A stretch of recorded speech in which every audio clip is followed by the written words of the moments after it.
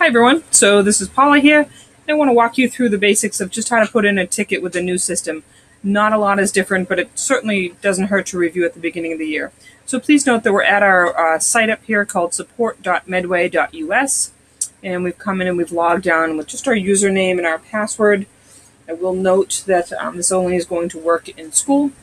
So we're going to have a different look. It's got a kind of a slick new interface here. But basically all you need to do to put in a ticket is come here and click on the word new. And it's going to open a new ticket. And you'll simply fill out the fields that are required. So I need a printer set up. And then I'm going to give the details. I can give any files. And then anything in red here is what's going to be required. And when you're done with that, you press save. If something isn't filled out correctly, if one of these required areas isn't filled out, it will let you know that before you save it. Hope that helps.